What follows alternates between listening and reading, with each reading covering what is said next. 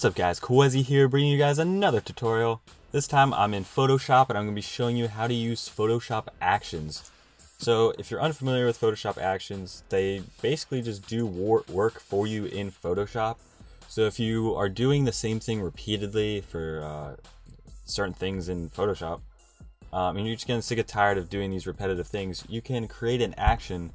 So instead of you constantly repeating these steps, Photoshop will do the steps for you, and it's real quick, real easy. There's like things with naming the layers, the correct like names.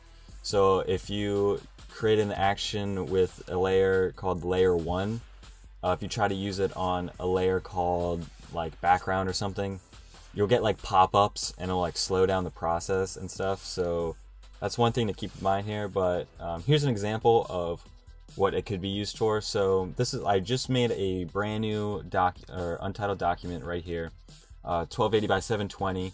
As you can see, I haven't touched anything. The background layer is still locked.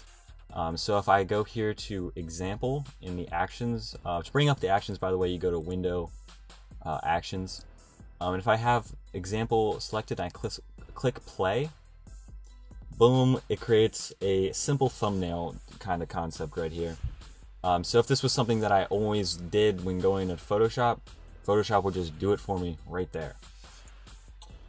So I'm going to be showing you guys how to do this. So there's a few things that Photoshop won't include in the actions, and I haven't used it enough to be able to point out specific things, but I know some of them include like erasing and whatnot, but that's about as far as my knowledge goes, because I only use it for simple things. I don't try to use it for anything complex. So I'm going to go ahead and create a new 1280 by 720p document, 72 pixel resolution. And before I even do anything to any of these layers, I'm going to go to my actions pop-up right here, and I'm going to go to this button that looks like the same. It's the same as the new layer button, and it's create a new action. So you can go ahead and name this anything. I'm just going to call it tutorial. Just keep it in your default actions or whatever, and you can like pick a color if you'd like, so I'll just go yellow. And then you click record. And it's not recording your every move, it only records when you actually do something. So if I unlock this layer here, boom, it says set background. And then I can name it background, and it will have that pop up. So then you just have to say to yourself, like, what do I want to do next? What do I want Photoshop to do for me? So I'm just going to keep it simple, and I'm just going to add some text, and I'm going to sort of do the same thing I just showed you. So if I always make the same sort of style thumbnail, and I don't want to save like a PSD of it or something like that, I can just go ahead and write like simple thumbnail. Okay. Put it in the lower left because the timestamp would be at the lower right. And then I want to add a picture, but I want the picture to be the same size throughout all my thumbnails. So I'm just going to create a box to help me know what that size is right there. And I'm going to create a new layer and fill it. So I just did Command Delete. And then I'm going to Command D to deselect. You notice there's no color change. Well, I want to add a slight gradient on this background. So I'm going to double click the background and add a layer style, and simply I just added a gradient, kept it normal, black to white, just decrease the opacity, click OK, boom, there's my thumbnail. Say I want to do this repeatedly then, so I'm like, alright, I'm done, that's it, that's all I want it to do for me, I don't want it to go any further, because I don't want it to be messed up or anything. Then you go here to the box and click stop playing / recording, and then it'll save that, and that's saved.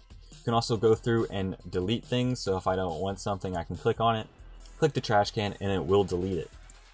So to test this, you just want to create a new document and set it up how the same way.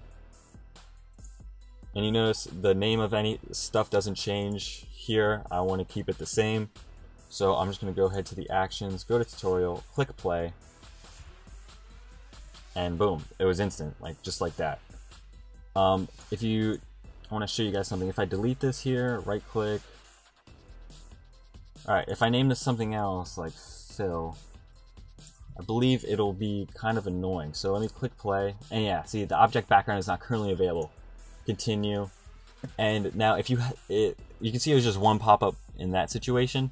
But if you have a whole ton of layers that you do things to and they're named different things, it's going to be a really complicated and not work. But yeah, guys, that's essentially it. You can do a lot more things with this.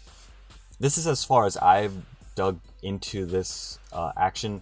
If you guys want me to go more in depth with this at a later time, I gladly will research it a little bit. But I just wanted to show this off on my channel and let you guys know about it, because it's really handy for things if you are constantly doing them over and over again. So thank you guys for watching, and I'll see you guys next time. Peace.